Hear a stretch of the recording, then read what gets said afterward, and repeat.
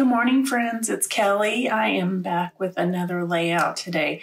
I'm excited to announce that I'm going to be following along with Janet's 4x4 series.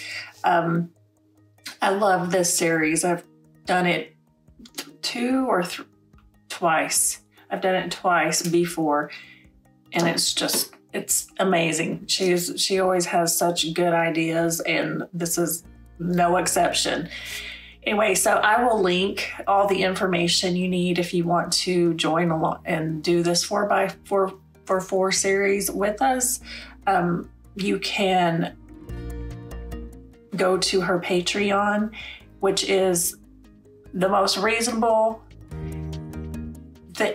She charges $1 a month, and for the amount of content, and it's exceptional. She is just the best teacher and has the most generous giving heart. So she's not doing it for the money.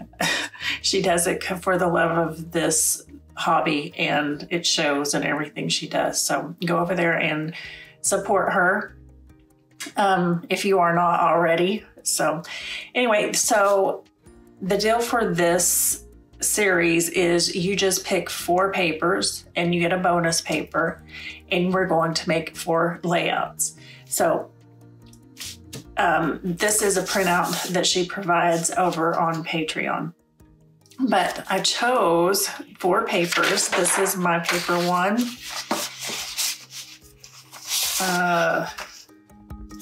Paper 2 is not here because that's not in this for this layout.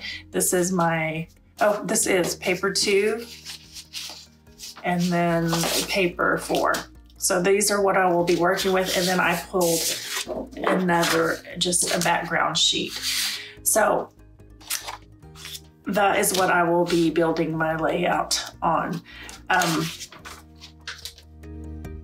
This is supposed to be a simple 4x4 or 4x4. I cannot say that. This is supposed to be very simple, and I made it super simple on myself. I went with one collection. I went with the Maggie Holmes Sweet Story collection for all of my papers except one, which I'll show you that when I come to it. But all my embellishments, everything is coming from that collection. I didn't have to think about what's going to match or any of that stuff. I just made it super simple. I picked 4 paper, or actually 5, because there's my bonus paper.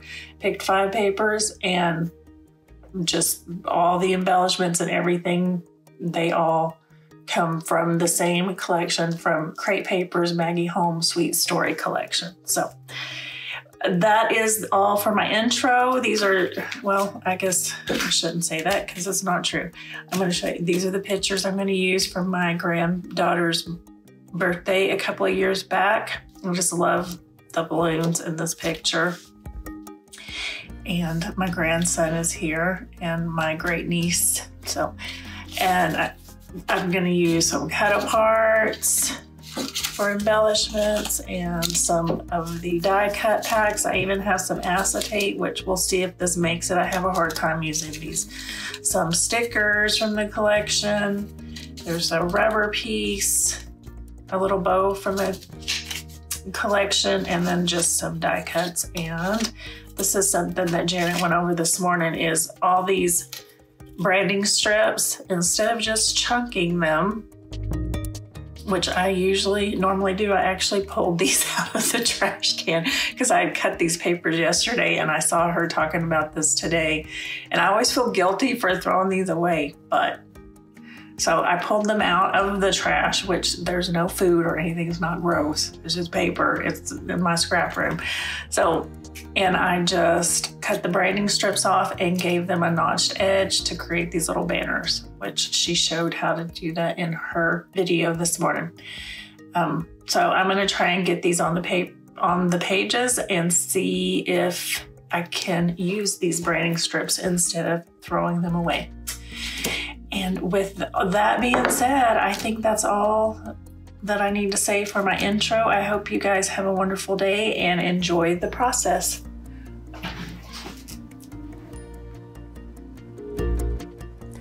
Okay, I wanted to pop this photo of my kit that I will be using. These are all the papers and background papers that I pulled. And like I said, they all come from the Maggie Holmes Sweet Story collection. And I'm doing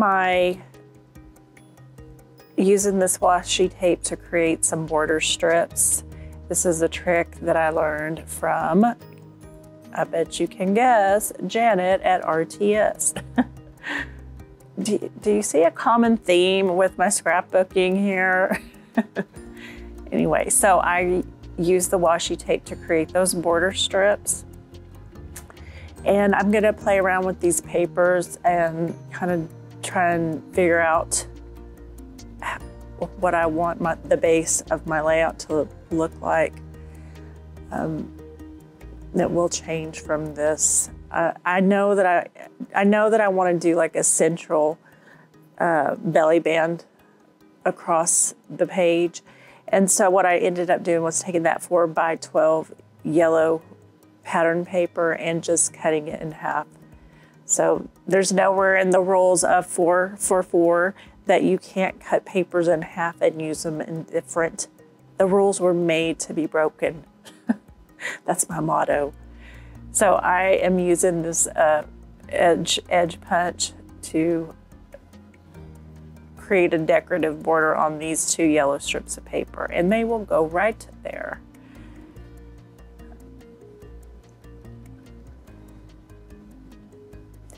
And I, as usual, will mess with it to try and get it straight. And what I did here was I knew that that was going to go on top, and so I just put adhesive on the bottom part of the layout, and then I will attach the top part and add more adhesive. And I'm adhering those border strips I created out of the washi tape, and in a moment I will take it off camera and stitch it, and I'm showing you right there what I did, where I added the stitching.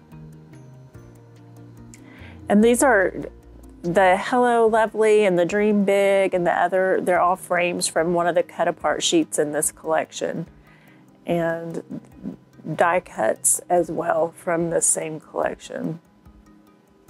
Because like I mentioned before, I wanted to keep this super simple, and what's more simple than having a collection and everything coordinates and you just have to move it around the page to figure out how you want it. It's not having to pull anything out of drawers or hunt for different elements. It's just all there, easy peasy.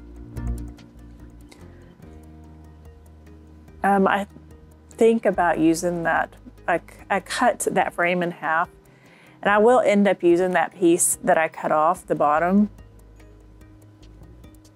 in just a moment. You'll see that up here.